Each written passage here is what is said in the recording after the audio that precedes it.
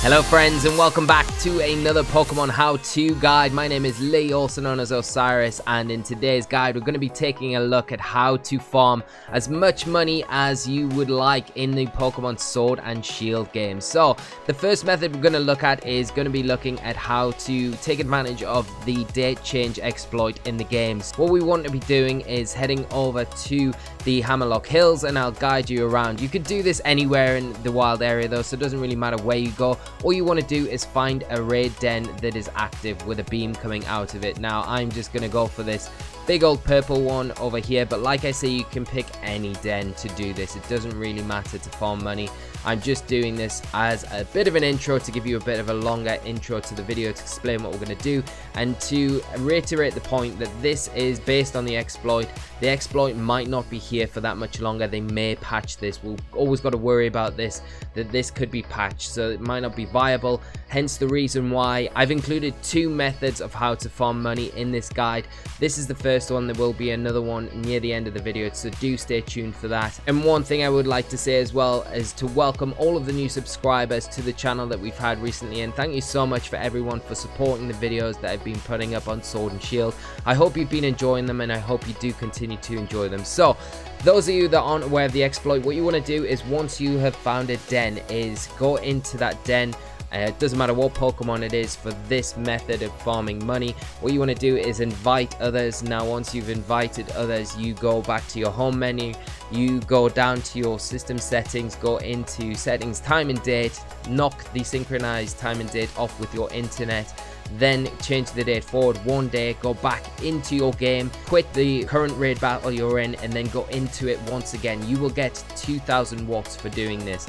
Now what your aim is here is to just continually do this until you've got a bunch of watts. Now I'm not going to do it for too much longer, because you can already see I've been exploiting this glitch for a little while now, so I've got plenty of watts. Now the second stage to farming money is you need to find these NPC characters that are dotted around the wild area. There are 7 of them in total. You can go around and speak to all of them if you want, but the thing is, what you're looking for is the one that sells the luxury balls. Now it might be difficult to find, and one of the things to do if you cannot find one of the NPCs that sells the luxury balls is to pick one of these single NPCs and then find a raid den near where this NPC is, and use a wishing piece if you need to activate that, and then do this soft reset again. Go into the settings, go into the day, change the day back 1 day, go into the den once again, see the Pokemon's changed, and then go and speak to this NPC. This will change what ball this NPC sells.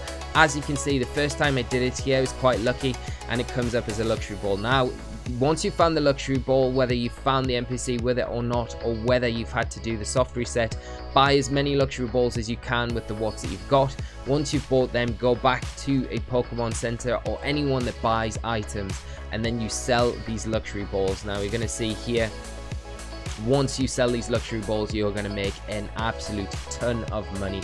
You make over 1 million Poké Dollars by selling all of these luxury balls, and I'm going to actually keep a few just to keep for later max raids myself. But you can see I've got over 1 million Poké Dollars for this haul, and this will take literally 10 minutes of your time to do. It's the quickest way to farm money, and something that you take advantage of now to get so much cash. Now the next method that we're going to look at is a method that you may or may not be aware of, but one of the things that you're going to need to have access to is the mystery gift. So if you go down first of all, mystery gift, and get yourself the mystery gift Meowth, because that's the one Pokemon that you're going to need to be able to do this next method. I've already got the mystery gift, so I can't actually show you, but if you go onto your menu screen and then just go to mystery gift and mystery gift via Wi-Fi, and then you'll be able to, it will pull the Meowth down into your system, and then you will get the Gigantamax Mewoth, which is what we'll be using this for. The first thing that we need to do once you've got your Meowth is go to Motorstalk, and then you want to be heading out east of Motorstalk outskirts, and then come to this location here, and you will find an Amulet coin. Now an Amulet coin, if it's held by a Pokemon, doubles the amount of money that you receive in a battle, and you want to be attaching this Amulet coin to your Gigantamax Mewoth. Now, the next thing that we need to do is head up to Winden Battle Stadium, and this is where we'll be doing all of our battling and farming. Now, this isn't as quick a method as the first method because it is taking advantage of that exploit. but it is a method that's always going to be in the game. This is not going to be going away. So this, whatever happens, if the exploit is patched, then this is always a good exploit to fall back on. Now what you want to be doing is leveling up your Meowth. Now if you've done a lot of max raid battles, then you can use these XL candies or just any candies to level it up. Make sure that it's level 100. You're going to need it to be level 100 when you're going into these matches. And the other thing that I like to do when I'm going into these matches is put some baby Pokemon into your party. While you're farming money doing it this way, you will be getting XP at the same time, so it makes sense to kind of double up what you're doing. Put some Pokemon in that you maybe need to level up into your party so they can gain levels. You'll gain about 30 levels per one tournament that you enter into. Now you talk to the guy at the desk in the stadium and he'll take you into your first match. Now there are 3 matches in total that you will need to complete.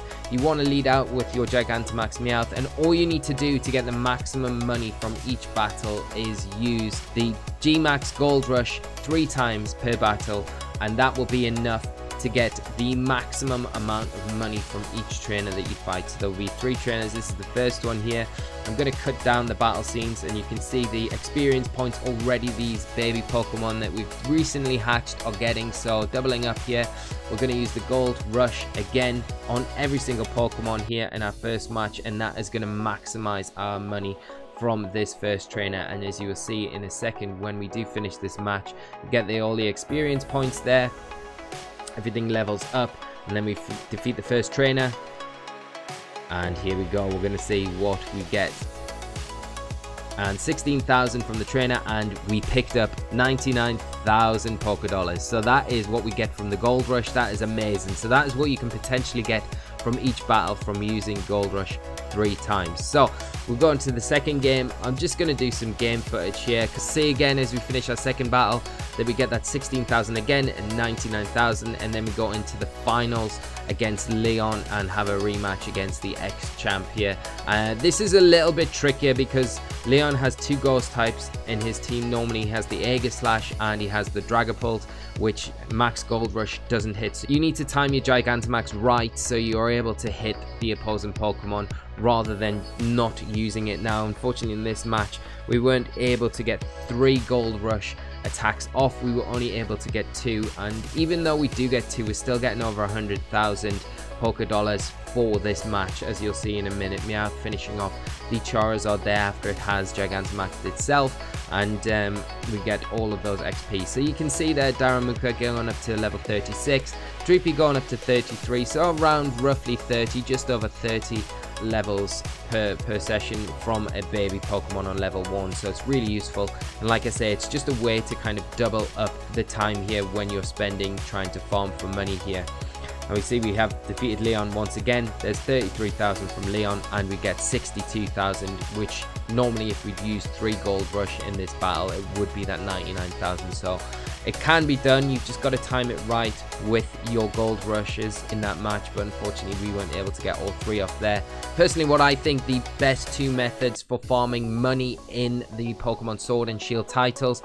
Now before ending the video today, I just want to give a huge thank you and a shout out to each and every one of you for watching these videos. If you have enjoyed it, please remember to drop a like on the video. It does let me know that you are enjoying this content. Also subscribe to the channel, make sure you do, and hit that bell notification for any future Pokemon content that I have coming out on the channel, which will be very regular. Now we are into the start of Sword and Shield, and just a reminder about this guide as well, to let you know that method 1 in this guide isn't something that will be available forever. You know, I did mention it earlier in this guide. It may be something that is patched later on in these games and taken away from us, so we don't have access to this method anymore. And just to make you aware that this is why I've done 2 methods in this guide. There is one that is very quick, the first method that uses that exploit, and there is one that is a little bit slower but a very consistent one, and still something that you can use to gain a lot of money if you need it in the Pokemon Sword and Shield games.